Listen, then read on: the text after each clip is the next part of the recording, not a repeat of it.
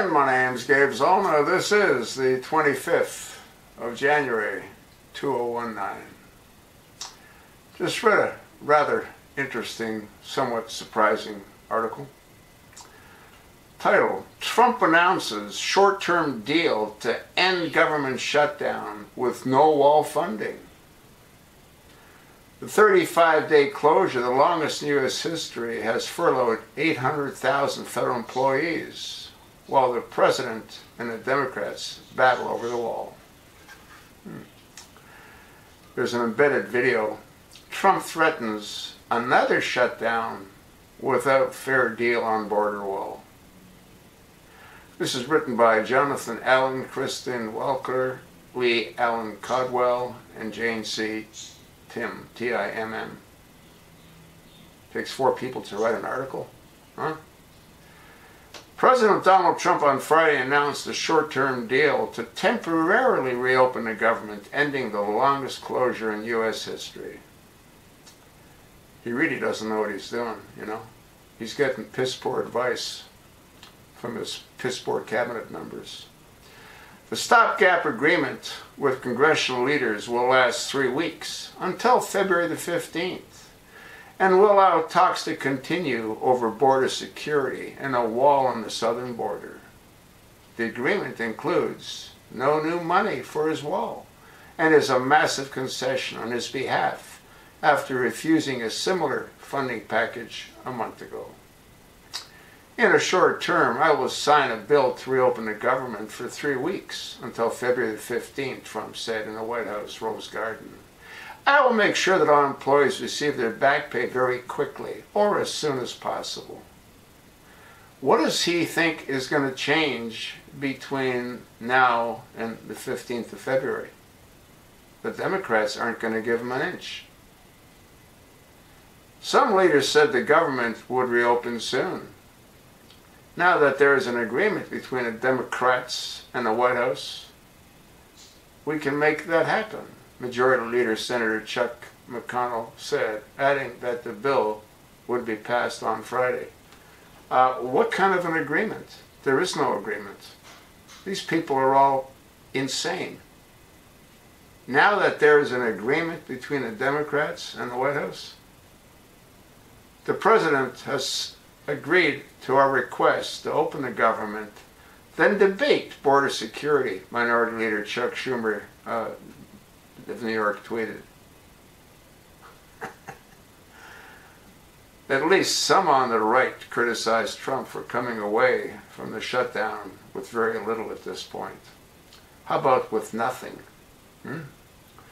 The president said he expected congressional negotiators to get him border security legislation shortly, but he spent much of his remarks Friday touting the benefits of a wall, and he threatened to use his national emergency power if he doesn't get what he wants.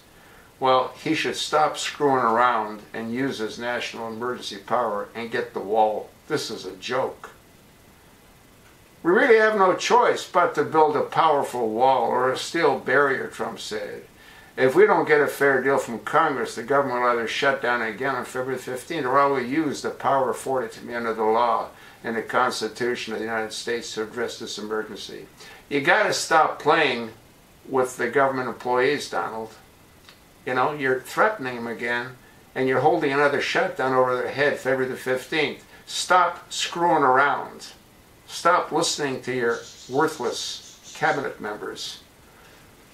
Those rarely used powers might allow the president to use money to build a wall without receiving congressional authorization. McConnell called on Democrats to negotiate in good faith on a full-year government funding bill that would include a significant investment in urgently needed border security measures, including physical barriers. Trump announced the deal 35 days into the longest partial government closure in U.S. history that left an estimated 800,000 federal employees without pay and created a host of problems. What kind of deal did he get? Trump announced the deal.